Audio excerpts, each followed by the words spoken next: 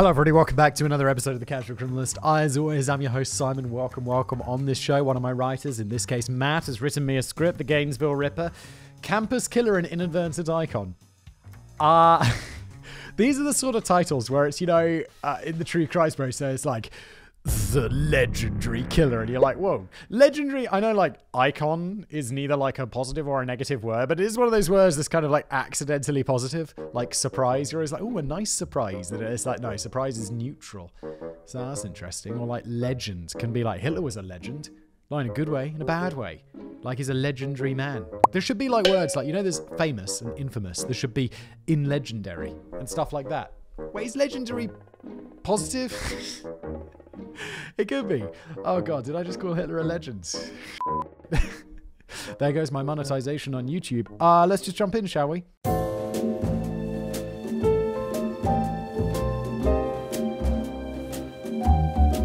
Buckle up everyone, we're going on a trip. Today we're heading to beautiful Gainesville, Florida. The largest city in north central Florida. And again, Matt, I feel like we better be getting a kickback from the Florida Department of Tourism for this one. A lovely and sunny city. Known for its support of the visual arts, it's undoubtedly one of the premier locations to visit should one make a trip down to the Sunshine State. Matt, I do genuinely believe sometimes that you are getting kickbacks from, like, different tourist departments. We all on the hustle. Or maybe this place is just really nice and Matt's like, I just love it there. I just love it, Simon. Like, the love for some of my sponsors. Vessies always come to mind. I tell my friends about Vessies. I'm not even paid to tell my friends about Vessies. They're just so good. Backblaze as well. Shaker and Spoon. Love those guys. It's also home to the University of Florida. Specifically, we're heading back to the year 1990, August of that year, and school is gearing up for a brand new semester. Do you guys... I'm sorry to already be off on the tangent today, but I remember the end of summer holidays, and we had really long-ass summer holidays. Like, it doesn't seem like that long now I'm an adult, but we had like 9 weeks of summer holiday every year, which is a lot. And that, as the end of August comes around, you're like, oh no, I gotta go back to school on like Monday, September the 3rd or whatever. You're like, you're just dreading it. It's coming around 9 weeks off. And then you get that new timetable. It's double maths first thing on a Monday. Why, Lord? Why? Well, it's Sunday evening. Like, oh God, school tomorrow. No. I think we all know the feeling of the start of school, the nerves, the jitters, but also the excitement, especially when it comes to university. Yeah, I'd look forward to going back to university because I lived by myself. I did what I want. I didn't have that heavy of a schedule. It was great. But school, less so. The feeling of independence, the feeling of freedom, going out on your own, living on campus, being responsible for your own life and your way of living, it's a wonderful time. And this was the reality for those moving into their new dorm rooms and apartments on August the 23rd, 1990 at the University of Florida. Two such students were 17-year-old Sonia Larson and Christina Powell. Both were freshmen, this day being their first on campus. They moved all of their things into their brand new apartment. Both were young and petite, both were beautiful with brown eyes and brunette hair. Remember that description, my friends, because we're seeing a bit more of it today. That night, after a productive day of moving into their new home and excited for classes to start, their whole lives ahead of them and their dreams much closer to coming true, Sonia and Christina went to bed excited for the days to come. Going to bed and looking forward to what the next day will bring, looking forward to a future of their own making. It's a fantastic feeling. I think we can all understand. We never think it could all just end when we least expect it. I don't know, I feel like I'm a super morbid person because, I don't know, I think about death a lot. Like, probably, I mean, not just when I do these shows, and not just like the death of other people, but also my own mortality. And it's like, it can all just like end. You read these stats and you're like, yeah, well, most people, the average age is 80. But that means for every person who lives like 100, someone's popping off in their 30s. And that's scary. And I don't know, I've known a lot of people, like people close to me have died like really young. And you're like, that's, it really makes you think, oh my God, like, I don't know. Matt's like, you never think it could all just end. And I'm like, I just live in a place where I'm like, I'm going to die young. Oh God. Don't die. Gainesville was a wonderful town. Yeah, we know, Matt. I read your introductory paragraph. And the campus of the University of Florida had been called one of the best places to live in the entire nation by Money magazine just days prior. Wait, university campus, one of the best places to live in the world? Like, I don't know. Like, the place I stayed at university was pretty nice. One of the best places to live in the world? Hell no. It was like university accommodation. It's not the Four Seasons. The people felt safe there. The students felt safe there. So much so that many of the students felt comfortable leaving their windows open at night for the nice cool breeze as the weather was rather warm. I have to say, you've got to live in a strange place. You don't live in the nicest place in the nation. If you can't have your windows open at night when it's warm, you live in a bad neighborhood. Like, if you're scared of people breaking into your house at night while you're there, you don't live in a good neighborhood. You just don't. I've never even thought about not opening my windows at night. Why would I not do that? It is Florida after all, hot and sweaty 24/7. Sonia and Christina felt that way, and as Sonia went upstairs to bed and Christina crashed on the couch, they left their windows open just a crack to keep their new home nice and cool, perfect for someone to look in and see the beautiful occupants inside. Oh God. And just as they drifted off to the land of dreams, a nightmare came inside. In the early hours of August the 24th, the darkness forced open the door to their apartment with a screwdriver as the two teenagers slept soundly. With eyes filled with deviance and malice, he stood there in the living room, staring down at the sleeping Christina. The young woman was entirely unaware of the monster that had just broken into her home. With that, he left her there. For now. No. Instead, the shadow of death glided up the stairs and into the room of the sleeping Sonia. The poor girl was fast asleep, all the while her end had just entered the room. In one swift motion, the monster duct-taped her mouth closed so that she'd be unable to scream and proceeded to bind her as best he could. Sonia struggled as she awoke, fear gripping every inch of her being, but it was all futile. Her attacker was a large man, 6'2" in height, and he was strong. Her screams silenced by the tape, he proceeded to stab her with a K-bar combat knife that he'd brought with him over and over again until she struggled no more. And unfortunately, he wasn't finished. The ghost then returned downstairs and to Christina, still asleep, still blissfully unaware that her friend and roommate had just left this world. Duct tape in her mouth and binding her arms behind her back as she awoke, he threatened her with a knife and cut her clothes off her body. With her screams muffled and unable to fight back, he raped young Christina right there in the living room of the home where she had so looked forward to living for the next several years, the place where all her dreams were supposed to start. Then, forcing her down onto the floor on her stomach, he brought his knife down several times into her back until she too was no more. And even then, he wasn't done. The sick bastard still wasn't satisfied. The villain of our story made his way back upstairs to what was once Sonia Larson. The monstrous creature of a man had his way with what was left of her. He cut off her nipples as some sort of heinous trophy and then proceeded to take a shower as if this was just some normal night. Once he believed he was clean, despite being one of the vilest human beings I've ever come across, the ghost simply walked back downstairs, exited the apartment, making sure the door was locked behind him, and vanished into the black of the night, having begun the first two in a short string of murders that weekend that would put all of Florida in a panic. Jesus, Matt, we really jumped into it today, didn't we? Now I'm depressed. Like, it's just going from like, oh yeah, Gainesville, what a lovely place to live, to being like, and then he cut her nipples off. Holy shit, dude. Jesus. As we watch him disappear and the images of what we just witnessed haunt our thoughts, I think back to when we traveled together through the terrible tale of Jack the Ripper. Ever since his reign of terror, many individuals have been given the label of the Ripper throughout the years, from Peter Sutcliffe to Andre Chikatilo. Each of them earned their label, and this one is no different. So now, as the abyss swallows us once more, I tell you his tale, a tale of abuse, of murder, of rape, robbery, and horror. This is the story of a man who shattered the tranquil fun within the city of Gainesville and put the entire country on notice. This is the tale of the Gainesville Ripper. Grisly Gainesville. The day started out the same as any other, the rest of the world unaware of the evil that had transpired hours earlier. The sun was shining, it was a beautiful day, and students were out and about on campus enjoying themselves. Everything was fantastic, except no one had seen two of the newest students. Where were Christina and Sonia? The next day, on the 25th, members of Christina's family arrived to help move in some new furniture for her and her new roommate. They knocked, but they received no answer at the door. They weren't the only ones, though, as several other students and friends had tried the same thing. No one could get in contact with the girls, and so they left notes for them on their door. Notes that they would never see. Christina's family were rightfully worried, so the next day they contacted the maintenance guy for their apartment, telling him to open the door. They opened the door into a living hell. The police were called immediately upon arriving. They saw the maintenance man running down the stairs and puking as soon as he made it to the bottom.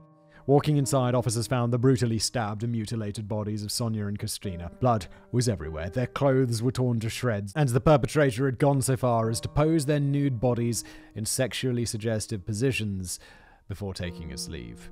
To say fear gripped the campus of the university that morning would be an understatement. Word travels fast on a college campus, and soon it had spread through the whole school that 2 new students had been viciously killed in their apartment that night. With so many people coming onto campus as part of the new semester, people started wondering if maybe someone from the school had killed these poor girls. They didn't have long to ponder, though. It was only 2 hours after the discovery of Christina and Sonia.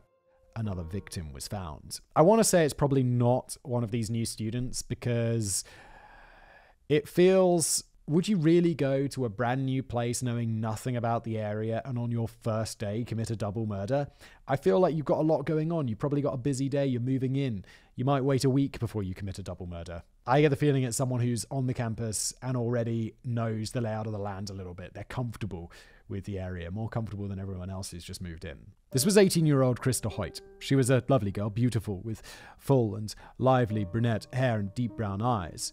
Sound familiar? She was actually studying to be a member of the police force at the time and had a part-time job working at the local sheriff's office. She was actually meant to be at her job on that very day, so when she didn't show up for work, 2 officers were sent to check on her and see if she was okay, and that's when they found her. Krista was found in her room on her bed. Her body had been posed into a seated and slightly sexual position. She was naked with her clothes slashed away. She had been stabbed multiple times in the back, and her abdomen had been ripped from her pubic bone to her breastbone. Also, she had been beheaded. It didn't take long to find the head, though. As the officer walked into the room and found this grim and bloody sight, they turned around and came eye to eye with the decapitated head of Krista Hoyt, intentionally placed on the shelf facing her bed, her dull, lifeless eyes staring eerily down at her own body. The events went a little something like this. Hours after the killing of Christina and Sonia, the Ripper still hadn't been satisfied. He wanted more. On that same day, he found his way to Krista's apartment, and he used the screwdriver he had on hand to pry open the screen door. She wasn't there at the time, so instead of cutting his losses and calling it a day, the ghost of Gainesville simply sat down and waited in her living room for her to return home. She did so at around 11 that morning and was attacked from behind. She struggled for all she was worth, but the Ripper was strong and placed Krista in a chokehold. After she had been subdued, the killer duct-taped her mouth and bound her limbs just like the others. Then he tossed her on the bed, slashed her clothes off with his knife, and proceeded to rape her. He then forced her onto the floor on her stomach, just like Christina, and then stabbed her several times, killing her. Placing her on the bed, he then opened her up with his knife and left the scene. He later returned to Krista's apartment. We don't know why. What is known is that he thought it would be a fun little trick, since he was already there, to cut off the head at this point and to reposition the body into a seated position, placing her head on the shelf as if he wanted Krista to admire his grisly handiwork on her own body. Scream for me. By now, the news of the third victim had become public knowledge, and the campus was utterly petrified.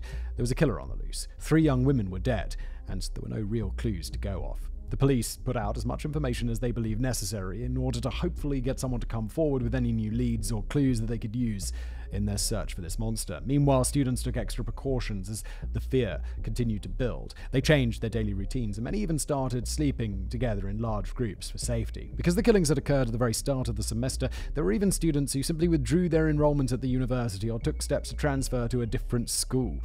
Honestly, I can't say I blame them. Many had arrived excited to start their college career at their dream school, only for said dream to be torn away with the realization that a killer was at large at their school. Yeah, I remember my first week of university. We have something called Freshers Week, which is where all the 18-year-olds show up at university, and it's just a week before you have any classes or anything. And you just kind of get to know each other and party. It's a great time. And if there was a murderer, if people were murdered during that week, I'd be like, I'm in a bad horror film and I'm going home. This. That is so intense. I don't think there was anyone how common is murder? I don't really know. I don't know of anyone who's ever been murdered. There was no one at university when I was there who was murdered. At least as far as there's a student newspaper, I feel like if someone was murdered, you'd know about it. Nothing like that. There were thousands and tens of thousands of students. So, I don't know. Weird. All these steps, all these precautions, and it was all for naught. The Ripper struck again regardless, only 2 days after he stole the lives of Sonia, Christina, and Krista. It was on August the 27th, 1990 that the Ripper used the exact same method of a screwdriver to the sliding glass door to break into the apartment of Tracy Pauls and Manuel Manny Taboada. Manny was a former football player for Santa Fe College, so he was big and strong, not the typical victim type that the Ripper would have wanted. Regardless, he jumped Manny as he slept on the couch, and the two of them struggled before Manny was stabbed to death by the killer. Why is everyone sleeping on the couch at this university? So far, of the 4 people we've mentioned, 2 of them have been sleeping on couches. What's up with that? Tracy, who heard the fight and came out to investigate, bolted into her room and barricaded the door. This didn't stop him, though, as he busted down the door and was on her in no time. Just as before, he bound and duct taped her, destroyed her clothes, and then sexually assaulted her. Then, barely on the floor, he stabbed her 3 times in the back, claiming his 5th victim, before posing her body in a sexually suggestive position and leaving. And to answer your question, yes, Tracy was a petite young white woman with dark eyes and brown hair, just like the other 3. He didn't bother to pose Manny before making his exit, choosing to leave his body lying there in a pool of blood. I guess the sicko didn't get any sort of gratification from someone who managed to fight back. It's thought that he did not severely mutilate either of the bodies because the commotion caused by this attack might have attracted attention, so he felt rushed. Look at that. A serial killer who's also a coward. What a surprise. Yeah, not a surprise at all. What a piece of shit. The classic red herring. Now, dear listeners, you're probably thinking that feelings on campus had only gotten worse, and you'd be absolutely correct. Yes, there is a serial killer. How quickly is this happening? When do you define a spree killer, like someone who kills lots of people in a really short amount of time? Whatever this is, at this point I'd be like, I'm leaving.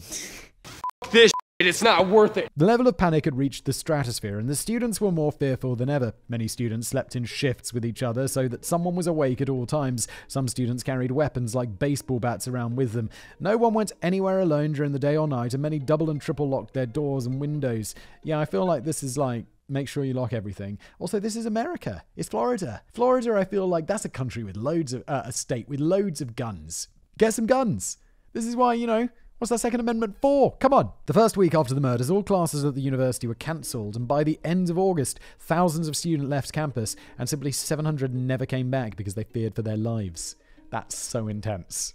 The university's got to be like, oh, this is terrible for business. It didn't help that the police were at an utter loss from the start with no real evidence, nothing to go off or analyse or any sort of clue. Now, Simon, I know you're probably thinking, what about the duct tape? Surely there were fingerprints or some sort of DNA that they could use to track down this freak. Normally, I'd say yes, if it wasn't for the fact that the Ripper was eerily good at covering his tracks. Oh. Wait, do we know who this is? Matt's not spoiled it, so we don't know if this guy ever gets caught. I mean, I don't, at least. Maybe you've heard of this case. Yeah, so a criminal who's actually surprisingly competent. Like, normally it's like they just left DNA everywhere because they're an idiot. Whereas this guy does seem to be doing some fairly. These are extremely violent crimes that would require a fair amount of exertion from him, which I usually think, okay, that's going to, leave a DNA mark on a crime scene. We've become used to pretty dumb criminals on this channel. The smooth brains that leave evidence upon evidence at the scene of the crime. Exactly. The Gainesville Ripper? Not so much. The duct tape he had used on his victims, he made sure to take every bit of it with him and dispose of it accordingly so that fingerprints couldn't be collected. Any sort of physical evidence like semen or DNA, well, he doused every victim that he'd raped in cleaning solvents to destroy any trace left behind. He was smart, and that only made him that much more dangerous and frightening. Is that how easy it is to destroy DNA? Wow. I remember that episode of CSI where Greg, he's like demonstrating the luminol on like a thing, and he's like, look how much it makes the blood glow. And then it ends up destroying the DNA, so they can't actually convict the person or something, which is, that's kind of a bummer. But I'm not sure if that's how it works in real life, although it does seem so. This is also the early 90s, right? So DNA technology is pretty early on. Yes, the police didn't have much to go on. However, they did have a likely suspect. This was Edward Lewis Humphrey, a 19-year-old University of Florida student who had a history of mental issues. Okay, so he's 19. He's probably been there already a year. He's not a freshman. So, he could fit the... I don't think it's someone who just joined the university who's committing these crimes. I think it's someone who's been there a while. It also didn't help his cause that he'd suffered a series of facial injuries thanks to a car crash in the past, which left the lower half of his face covered in scars. If one were to think of what the stereotypical serial killer might look like, Ed Humphrey would come pretty close. Wait, why? Because he's got scars on his face? Does that add up? I don't know. I've covered a bunch of serial killers. They don't tend to all have scars all over their faces, Matt. But okay. On August the 30th, 1990, with the fear of the Ripper in full swing, Edward was arrested for assaulting his grandmother he was living with. Charming. While in custody, he was questioned about the murders, and his erratic behavior did him no favors. On top of all of that, he was a manic depressive who at the time was off his meds and was constantly talking about Satan. He wore camouflage and openly carried knives, and had told many of his friends that he went on late-night missions through Alachua County woods. Jesus H. Christ, Ed, even I would think you did it. Yes. It's like some dude, I don't know, you get these like survivalist people who like wear too much camouflage and stuff. There's a mate of mine. We have this ongoing joke whenever we're like walking around or anywhere and we see someone wearing camouflage. It's always like, oh my God, like, so he's wearing camouflage trousers. You're like, I can't see that guy's legs. Where are his legs? The camouflage is so good. Because wearing camouflage is a weird fashion choice. Camouflage is not, I don't know, it looks weird. Why would you wear that? It's amazingly effective though. I remember at school I was in a play. I can't remember what it was. I was just playing like an extra or something. It was there was a senior play and I was like 12 or 13. And me and a mate of mine, we were basically extras I think we had like 2 lines in this play. But we were like military. So we had these like fatigues. Is that what they call them? Camouflage fatigues, like the army uniforms. And so we were wearing these. And this play would go on at night. Like it was on for several nights over a week. And we'd have like 2 hours to just like mess around, just backstage with nothing to do. So we'd just go out and we'd run around the school grounds. And this camouflage was insane. It would just be, I remember just being blown away by how effective camouflage was, because my mate was standing in front of a bush right in front of me. And I was like, Charles, where are you? And he's like, mate, I am right in front of you. And I'm like, whoa, I can't see you. Camouflage can be really effective, which I mean, it's no surprise to anybody, but that kind of blew my mind. Basically made his body invisible. It's crazy. Fascinating story, Simon. Thank you. Ed Humphrey was held for 5 months on suspicion of being the man who claimed the lives of 5 victims, his bond being raised from its original $10,250 to insane $1 million.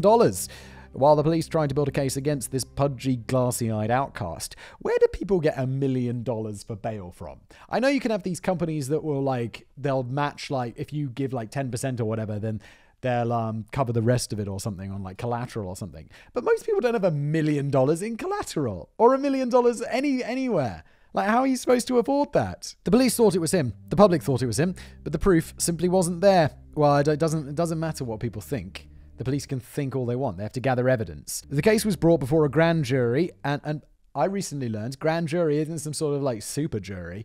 It's the jury that gets to decide whether you actually go and see a regular jury. Like, grand jury sounds like the opposite, right? At least in my non-American mind. Like, grand jury should be like, I know the Supreme Court doesn't have juries and whatever, but like if the Supreme Court had a jury, that would be like the Supreme Grand Jury or something, not like the pre-jury jury. It was quickly thrown out, citing insufficient evidence, and Edward was released. The public was outraged. Ed's picture was shown countless times over those 5 months in relation to the killings, and the well had thoroughly been poisoned. Well done, everybody. If this guy's innocent, you've thoroughly made his life a misery. The police had to publicly announce that Edward had been completely cleared in an effort to calm the people, even though they themselves still had their eyes on him. Things truly were going nowhere, and the murderer was no closer to getting brought to justice. Wait, the police are like, okay, here's how we're going to calm everyone down. The guy that you definitely think did it, and we just don't have enough evidence for, we're releasing him, because that'll calm everyone down. What the It's not going to calm everyone down. It's going to make the situation much worse. That is until an unexpected link several states over horrified the authorities and made them realize the Ripper's body count was actually higher than they had previously thought. Death and revelations in Shreveport. After a couple of months chasing their tails and having their gaze fixed on Ed Humphrey, the Florida authorities got a call from an unlikely source on November the 4th, 1989. This was the Louisiana police, and after reviewing the graphic killings of the university students, they contacted the Florida police because they had a similar case 1 year ago in November of 1989, where 3 people were brutally killed all under the same roof, several states away in Shreveport, Louisiana. This was 55-year-old William Grissom, his 24-year-old daughter Julie, and his 8-year-old grandson Sean. The 3 of them had been sitting down to have dinner that night when death walked through their door. An intruder had broken into the house, killed all 3 of them, clearly having no qualms about killing a defenseless young child. He raped Julie, killed her, brutalized her, including biting so hard into her skin to leave marks, and then he posed her on her bed with her legs spread. Sound familiar? Yes, it does. Why has there been such a long time? between these two things. That was a year ago in 1989, and then he killed basically, 4 people in a week or whatever at that university. What's he been up to in that time between? I feel like there's probably been a lot of murders that need to be looked into. Someone needs to be searching that database for murdered body sexual poses, because do people like this just go quiet for like a year?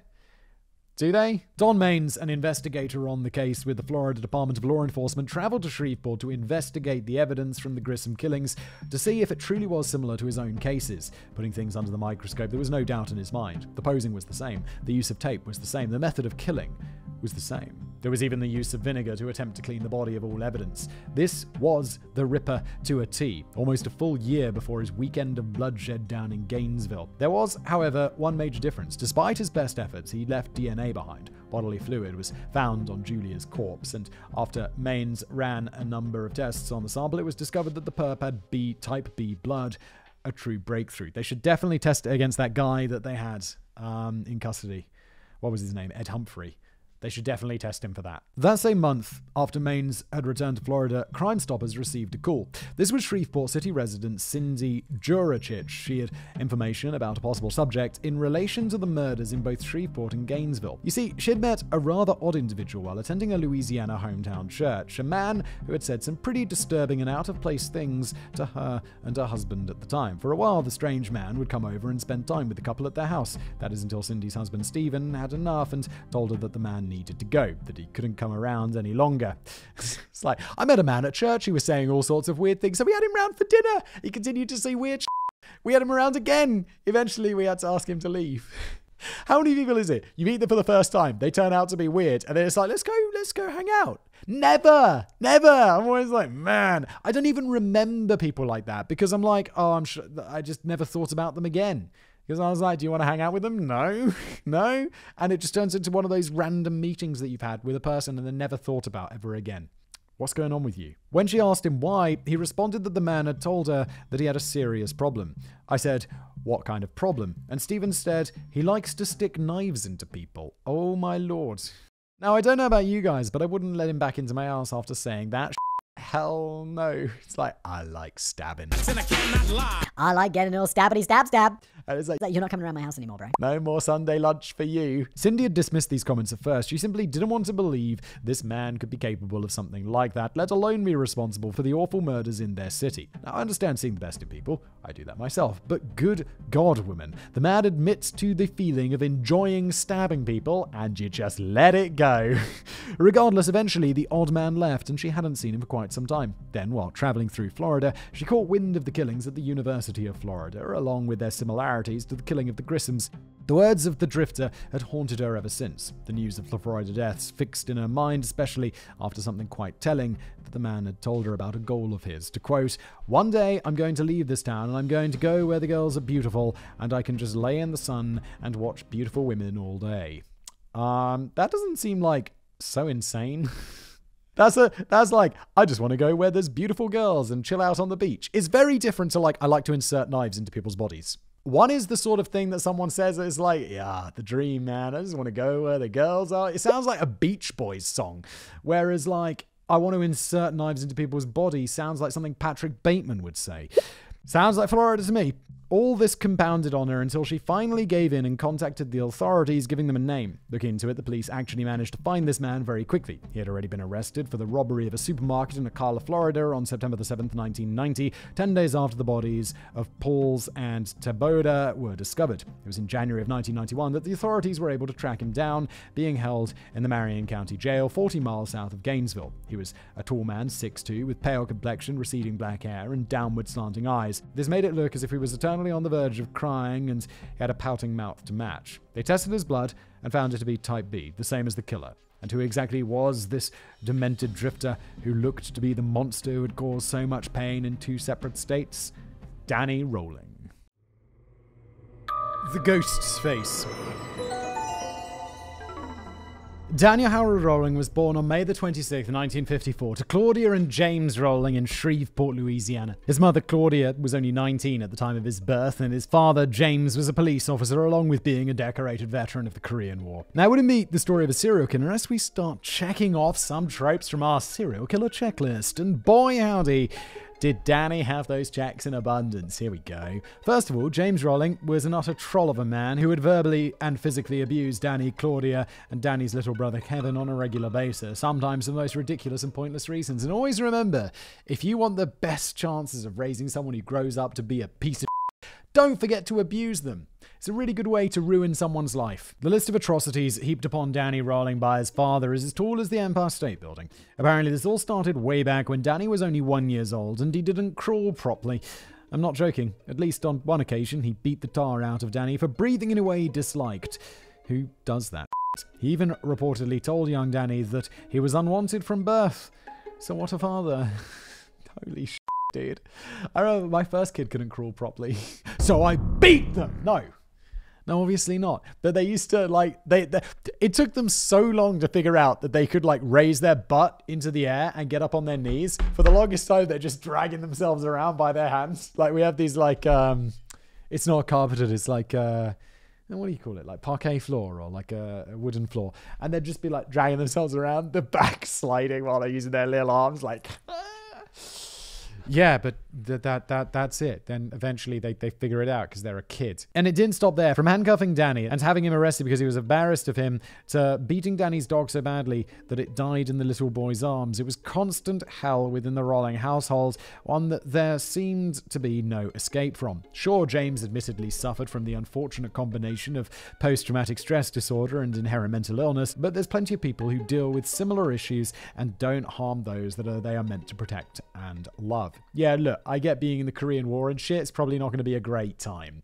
Being a veteran of a war and all of this is going to take its toll mentally. But there's lots of people who are veterans of wars and they don't end up beating their children, do they? Sadly, old Jim was a violent and temperamental man, and in conjunction with his horrible issues, it made for a toxic environment that Danny had to endure. Claudia, God bless her, tried to escape. She tried to leave on several occasions, but each time she somehow made her way right back to James. Whether it was for the sake of her boys or the typical unfortunate nature of an abusive relationship, it's honestly heartbreaking. The daily beatings and pain took a terrible toll on Claudia, getting so bad that when Danny failed the 3rd grade for failure to attend too many times thanks to illness, she had a nervous breakdown. She was soon admitted to hospital after slashing her wrists in an attempt to end it all, which only worsened Danny's mental state. The only way that Danny managed to cope, even in the slightest, was through music. When he was 11, he started playing guitar and singing hymn-like songs, something he would do for the rest of his life. By this time, though, his mother had attempted her suicide, and Danny turned to alcohol and drugs as a way to cope. Another box on the checklist marked off right there.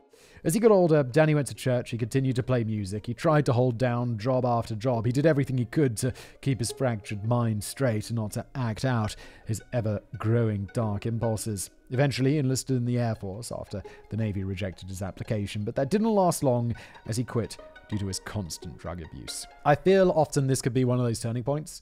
Where you've got a person who's brought up, troubled environment, and they leave and join the Navy or whatever, and it straightens them out, and they learn self-discipline, and then they go and become a productive member of society. Obviously not the case here, but I feel like you get these turning points in life, don't you? These little decisions that you make and things that you do that alter your life forever. I think back on not something as serious as that, to join the Navy or not to join the Navy, or to end up like a psycho or not. But there's all these little things that you decide in life, and it's oh my God, if I hadn't done that one little thing, I'd be somewhere completely different, which is just crazy. I'd love to have some sort of machine that would allow you to view all the alternate lives that you could have lived. Normally, we'd hear that after this latest failure, he went right back home into the toxic cycle of pain and torment. But I'll give him this much. He still made an effort. Instead of going back to his parents, Rowling instead went to live with his grandfather. He even managed to get married to a woman by the name of Omela Hauko, with whom he had a daughter. Love has a healing effect on a lot of people, but sadly, Danny wasn't one of them. A tale as old as time, Rowling proceeded to both physically and verbally abuse his wife and daughter,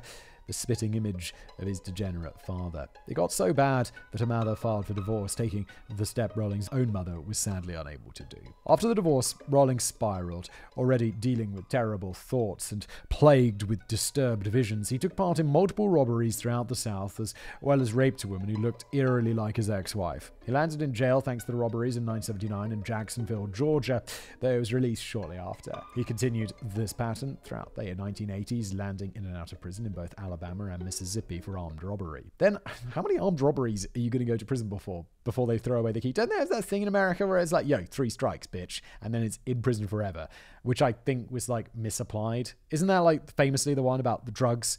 So I'd be like, why are you in jail for the rest of your life? Oh, yeah, no, I was smoking weed 3 times. You dealing weed? No, I was just smoking the weed. But like, if you're doing armed robbery and rape, on the 3rd time, I'm totally down with being like, yo, you committed your 3rd armed robbery. You committed your 3rd rape. You're not getting out of prison, mate. Let's say it's 10 years per pop and you're doing the 3rd one. It's just like, let's just give you 50 years and be done with it. Because by that point you're old and you're just going to die in prison. Or just, this is Florida. They got the death penalty. No, I don't think people should be put to death like that. But, like, you get what I'm saying, right? That 3 strikes thing, there's something to that. Then in November 1989, he was back in Shreveport when he was fired from his last job at a local restaurant. For whatever reason, that seemed to be the proverbial straw that broke the camel's back. Something vital and fragile snapped deep within the mind of Danny Rolling, and it cost 3 people their lives that night. Oh my God. Oh, this is the Grissom murders. As the darkness settled around him, both literally and metaphorically, he came upon the house of William Grissom, and we know what happened from there. Rolling broke inside, murdered William and Sean, and raped, murdered, and mutilated Julia, posed her sexually, and then left. So this is just a random family. He didn't know them at all. That is the most psycho of killing. There's just no motive, other than liking to kill. That's sick. The Ripper was born that night, and he wasn't done. Things were quiet for Rolling for several months after the slaughter of the Grissom family, and it wasn't until May of 1990 that things would escalate even further. It was then that whatever was attempting to hold the pieces of Danny Rolling together finally let go, and the madness took hold in full. Late one May night, Danny and his father got into a last fiery argument, and this time it ended much differently. In front of the rest of his family, Rolling pulled out a gun and blew a hole in his father's stomach before blasting him right in the head. I certainly don't condone anything like this, but Jesus fucked me sideways. Can't say I don't get it. His father fell to the ground, and believing he had finally murdered the man who arguably made him the monster he was, he fled into the night. Shockingly, James Rolling actually survived this brutal attempt on his life. Oh my lord, why?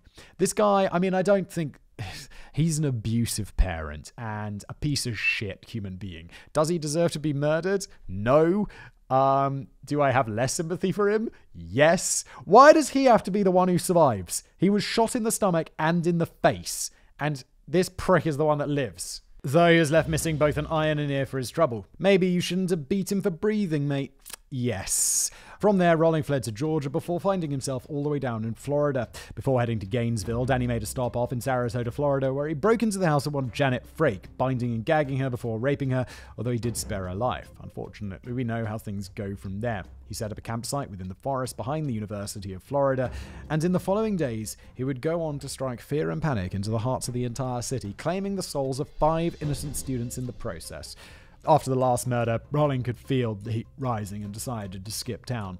And from there, we find him in Ocala, Florida, attempting to stick up a Winn-Dixie at gunpoint. What's a Winn-Dixie? Some sort of store?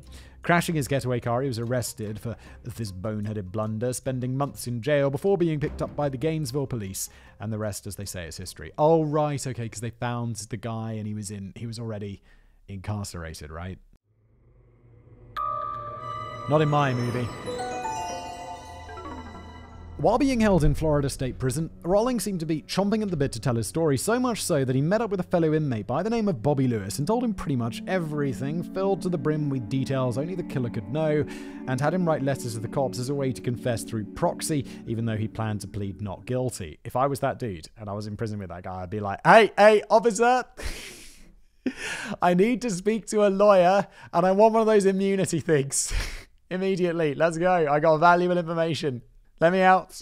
Come on. Bobby was even there when Danny practically confessed to the authorities, basically being used by Rolling as a mouthpiece to speak on his crimes. But of course, he couldn't take full responsibility for his actions. No, he had to blame it on multiple personalities. And now everyone may collectively facepalm. Yeah, multiple personalities are not... they are a thing. I think we did a video all about this. And it was like, okay, so it's an incredibly rare thing, but what's not rare is people using it as an excuse to get out of committing horrible piece of shit people crimes. It's like, no, I have 19 personalities, and only one of them is an absolute piece of shit murderer. Yeah, Danny, sure you have multiple personalities, and I'm David Arquette. Rowling claimed that he had several people inside his head, each with their own purpose. There was Danny, the main personality, a nice guy. There was Yanad, literally just Danny spelled backwards, who was bad. And then there was Gemini, the evil one and the true killer behind all the murders, the one who'd made Danny do what he did. I can literally feel my blood boiling as I write this. First off, the police didn't buy a word of this, thank God. Second, this was literally the plot of The Exorcist 3. That exists. Which just happened to be playing in the prison at the time. Me? Jesus Christ, dude, come on. You small brain. And third, that me personally, that's Matt off script, has two very dear loved ones who themselves very much do have DID, dissociative identity disorder, which is what multiple personalities are. Okay, so like I said, they're real, but mostly it's rare. We clearly know more about this condition now than we did, but still, to see some sick monster using a real disorder that people suffer from on a daily basis and try to get a grip on constantly turns my stomach. As Danny Rowling waited in prison, wouldn't you know, he found love on the outside. Yes, it's another one of those cases. This was a woman by the name of Sondra London, a true crime writer. I don't understand, why you're a true crime writer. As we said many times, I started doing the Catch a Criminal since I don't believe in the death penalty, God no. And now I'm like, fry 'em all! Why is a true crime writer, my loathing for criminals and the depravity of humanity and realizing that has gone up. It's not like now I'm like, oh yeah, criminals, they're okay. I'm like, oh my God, no, they're really piece of shit with broken brains. Sonia London, what are you up to? Stop this. Sondra. Sorry, what's her name is Sondra? You'd think someone who knows all about true crime would not get caught up in the web of a vicious spider like Danny Rowling, but no, they got engaged, and she would work with Rowling to write a book about him titled The Making of a Serial Killer, the true story of the Gainesville murders in the killer's own words. Okay. Maybe she's not insane. Maybe she's just a really good journalist. How are you going to get an exclusive? I'm going to marry the prick. If you did that, that's kind of a legendary move. And if you just like them because they're a serial killer, then you're broken as well. But when it comes to Sondra, these are Rowling's own words. Sondra London is a colourful and bright woman, intelligent, talented, and it's a shame the way the media has bashed her as of late. She hasn't done anything to deserve that. Sondra is a worthy soul who only tries to bring the very best out of all she does. From the mouth of a snake, I suppose. He would even serenade her while in court. It's enough to make your skin crawl. And I'm not totally sure she's all that innocent, since apparently she had multiple romantic relationships with other serial killers beside Rowling. Someone should probably keep an eye on her, just saying. I don't know. Either that or she's an amazing journalist. How many times have you married? 6 times? How many times have you been to serial killers? 6 times? How many books about the serial killers have you written? 6 books. Yeah, not bad, Sondra. Not bad. You got a cold, cold heart. The trial of Danny Rowling began in February 1994, almost 4 years after his bloody streak of murder. Shockingly, Rowling pled guilty at the last minute, claiming he wanted to be a superstar a la Ted Bundy. However, the trial went on as scheduled, and for those thinking how unusual that is, well, I'm sure much to Simon's utter delight, this was because it was a death penalty case. We are in Florida, everybody. One of the states where it's like, you just know they have the death. It's like, you think of states like Massachusetts, probably no death penalty. Then you go to states like Florida, it's like, oh yeah, they probably got death penalty for armed robbery down there. They're like, give him the needle. The trial lasted a month, and in 1994, Danny was found unanimously guilty, and in April he was handed the sentence of death. Ye fucking ha! And the sentence was read out, Rowling as his head bowed, as if in shame, his lip quivering as if holding back sobs, his small, almost eternally sad eyes brimming with tears. I guess it's true. Even monsters can cry. Yeah, because he's gonna die. A very long time from now, after the extensive appeals process has been worked out. After his sentence was given, Danny was allowed to address the court. There's much I'd like to say, Your Honor, about our world, my beliefs, and the destiny of man. Why the fuck do we give these pricks this opportunity? I'm just going to read this through before I give this guy's words any more airtime, because fuck this guy. Blah, blah, blah. He says he regrets it. No one gives a shit. I'm not using your words because I don't... While the court thought it was good for you to be able to say, I disagree. Just kill him and get it over with. Danny Rowling, the Gainesville Ripper, sat on death row and exhausted all of his appeals up until October the 25th, 2006. It's 12 years later. That day, Danny was given a last meal of lobster tail served with drawn butter, butterfly shrimp and cocktail sauce, a baked potato with sour cream and butter, strawberry cheesecake and sweet tea. Son of a bitch. Now I'm hungry. 47 people, more than double the normal capacity, were crammed into the small room behind the glass window, awaiting the death of a monster. As Rolling was brought into the chamber and strapped in, he was asked if he had any final words. Instead, the 52-year-old killer of 8 sang a hymn that lasts about 5 verses, a song he wrote himself. Even after the microphone was cut off, he continued to sing all the way to his final breath, as if what brought him even the smallest hint of peace and joy back when he was a boy was in essence his last escape, as his life slipped away under the weight of the executioner's needle. Wrap up.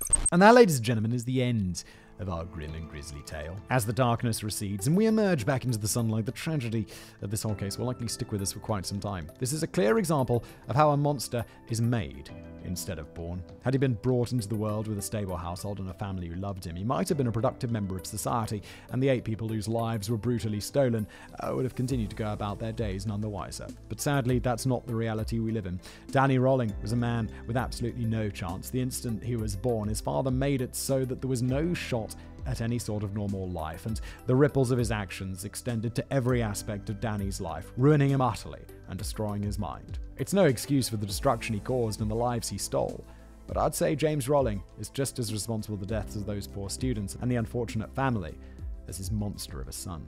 However, there's one positive thing that Danny Rolling provided for the world. So, Simon, I'm sure you and a number of our listeners have been curious about the second half of the title of this episode, Inadvertent Icon. Right, oh yeah, of course, right from the beginning. What could he possibly mean? Well, for those eagle-eyed viewers, I've dropped little hints all throughout this script, some obvious and some not. But for those still confused, let me enlighten you. I'm still confused. What clues? I don't know anything. I'm too small brain. In the early 1990s, an aspiring writer by the name of Kevin Williamson was watching TV late at night when he came upon a documentary on good old Danny Rolling. It covered his crimes and his story as a whole, and it chilled Kevin to his core. At that moment, as the wind whistled through his home, he glanced over to his open window, imagining what it must have been like, must have felt like, to have a monster slink on through and kill you without you knowing. In that moment, inspiration struck, and he got to writing. What he created was a script about an evil killer that went around a college campus killing students and the media outcry that it caused. Several changes and revisions ensued as he shopped it around to different directors and studios before it landed in the lap of none other than Wes Craven, creator of Freddy Krueger and A Nightmare on Elm Street. Everything came together in the perfect storm of horror in 1996 when a film was released that would help redefine horror to this day. A movie about a bunch of teens paralyzed in fear of a killer on the hunt for their lives. A killer wielding a large knife, donned in a black hooded robe, and his face hidden behind what is now an iconic white soulless mask with gaping shrieking mouth. This is Scream, isn't it? I've seen Scream. I was like, oh no, Matt's definitely going to mention a movie that I've never heard of. That I've never seen. I've never seen A Nightmare on Elm Street. I always get it confused with A Nightmare Before Christmas, which is obviously a really different movie. But I do know Scream. Yes, friends and neighbors, Danny Rolling, the Gainesville Ripper, was the inspiration for the global phenomenon that we know today as Scream. The film was a smash hit and spawned 4 successful sequels, the second actually taking place on a college campus, much like the gruesome killings that inspired it. It's unknown if Rolling was even aware that it had been the inspiration for such a successful franchise, but perhaps it's best he didn't. He doesn't deserve the recognition that the movies would give him. But regardless, as we sit together and process all of this, dear listeners, I once more want to take time to remember the victims of this horrible abomination on humanity. Sonia Larson, Christina Powell, Krista Hoyt, Tracy Pauls, Mana Taboda, William Grissom, Julia Grissom, Sean Grissom. These poor people were simply living their lives, unaware that a darkness was lurking nearby, wanting to end everything for them. The Grissoms did nothing wrong. They were simply spending a dinner together, good family time, and he ruined it. All 5 of the students in Gainesville had the rest of their lives ahead of them, their aspirations and dreams well within reach as they wished to grow older and experience all that life could give them, and he ruined it. Danny Rolling, the Gainesville Ripper, the killer of dreams and happiness, ruiner of lives. Ghostface or not, the victims are the ones who should be lifted up and remembered, while he sinks deep into the abyss, only known to those who browse the annals of true crime in search of the worst monsters in our long and sordid history. In that vein, I ask, dear audience and dear Simon, that we look across the campus of the University of Florida to see the numerous memorials placed around the school in honor of those lost. 5 trees were planted back in 1990 by the Mortarboard Senior Honor Society in memory of the 5 students lost, and the names of the 5 were painted on a wall of 34th Street, names which have been maintained to this day. These are just 2 examples of many that were put up to honor the names of those so cruelly stolen away by a sad, demented ghost who had only killed for his own twisted sense of power and satisfaction. Rolling might be gone, But if the memorials promise us anything, it's that in regards to the 5 young lives who were lost 32 years ago, Gainesville will never forget. Dismembered appendices. Number 1. During the chaos of the trial of her son, Claudia Rowling was given a phone interview about the killings, and the entire time James could be heard screaming to her from another room in the house. Yes, even after getting half his face blown off, that vile temperament still remained. There really is no teaching some people. Number 2. A couple of Rowling songs are up on YouTube. No, I'm not gonna talk about. No, fuck that. No, I think this guy should just be forgotten. I'm not gonna talk about his songs. I don't care. Number 3. The Scream franchise has gone on to be one of the most successful and beloved horror series of all time, despite its awful origins.